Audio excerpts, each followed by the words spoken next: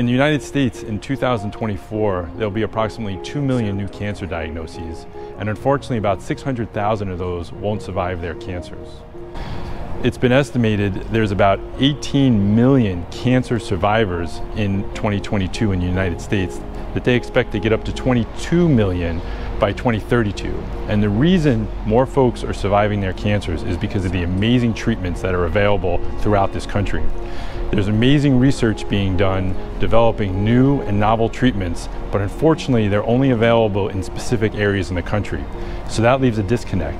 You have cancer patients in certain locations and treatments that could save their lives in other locations, and how do we bring those two together? And that is where Corporate Angel Network comes in.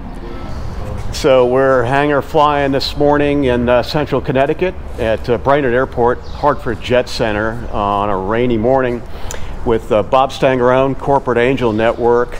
And Bob, you and I have been in this industry long enough to know that you roll up in a Premier One like this, and the naysayers and folks that are sort of misinformed think it's another rich guy running around in a turban.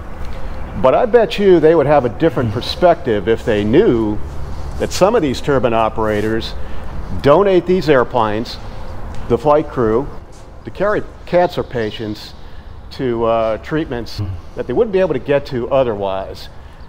Corporate Angel Network, let's talk a little bit about the history and what this organization is really all about. Well, it's great to be here, Larry, and thanks for the opportunity. I would like to comment on your statement about the misconceptions that are out there on business aviation, because that is important.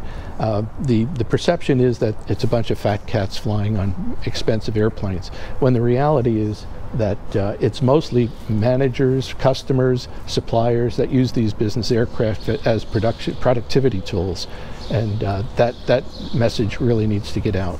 So that said, let me tell you a little bit about Corporate Angel Network. Our mission is to provide business aircraft free of charge so that cancer patients can get to their treatment centers around the country. A lot of them can't afford to travel on their own.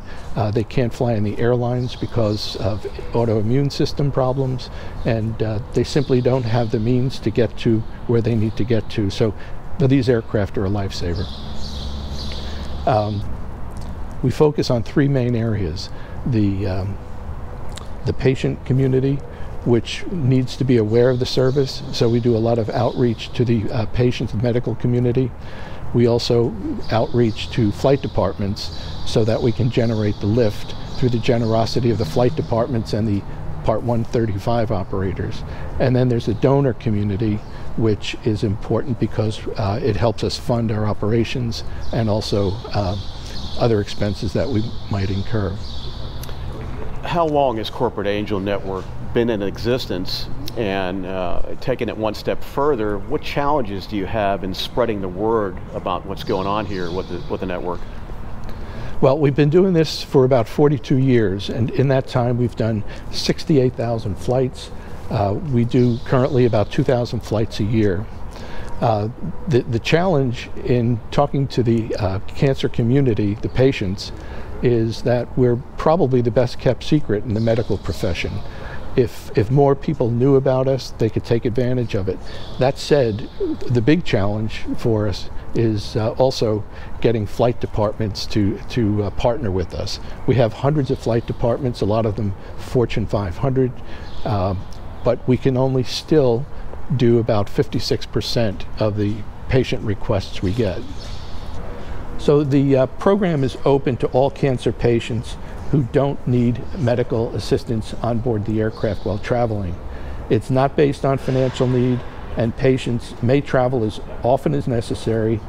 We just want to reduce the physical, emotional, and financial stress during what is probably the worst times of their lives. We're extremely grateful to the corporations that do partner with us. We couldn't do it without them, and they find it to be a remarkably rewarding experience as well. Hi, my name is Cyril. I'm a corporate pilot. I've been doing this for about 22 years now. One of the advantages of doing what I do and loving what I do is to be able to donate my time for Corporate Angel Network. I've had a few experiences where I get to meet the patients, fly them where they need to go to, and you know, help with anything that they need. And up and down the East Coast is basically what I've done. I've done about half a dozen patients so far. I've got to meet the families and meet the patients, and I got to understand what they need and help out in any way I can. And I also work with the owners that provide the airplanes, and I take care of the airplanes. We crew the airplanes, and we bring the patients where they need to go to get their help.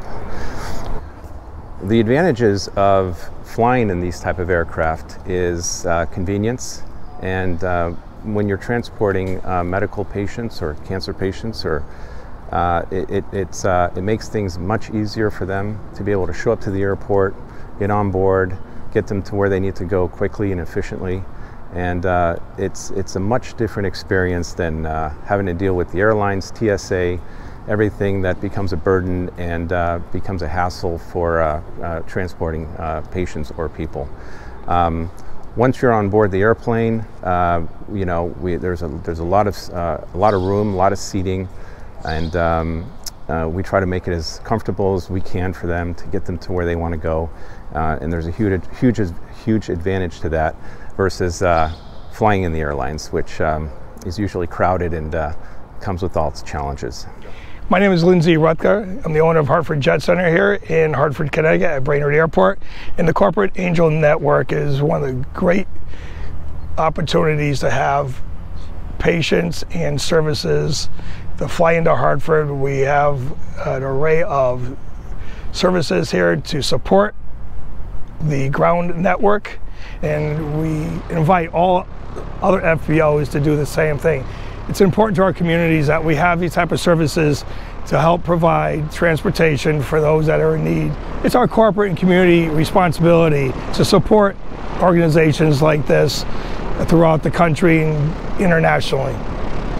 Fundraising is critical. We have one big fundraiser each year. It's done at NBAA. It's called Fund an Angel. We typically get about 500 people attending. It's a reception about the third night of the conference. And we typically raise about $500,000. So that's our most important event to raise funds. Besides that, we generate income from the generosity of others who just send us donations. And we have other events, golf tournaments and things like that, that help us raise funds as well. Where can volunteers, donors, anybody interested in Corporate Angel Network learn more about the system and how to get this done? Yeah, we have a very small staff. We have 4 full-time employees. We have about a dozen volunteers that operate in different ways. Some are in the operations center, matching flights with patient requests, and others are ambassadors, where they're out spreading the word. And we're always looking for volunteers. Well, thanks again to Bob Stangarone for giving us some insight into a pretty important organization that I think deserves more coverage. And Larry Anglisano reporting for AVweb and Flying. Thanks for watching. Thank you, Larry.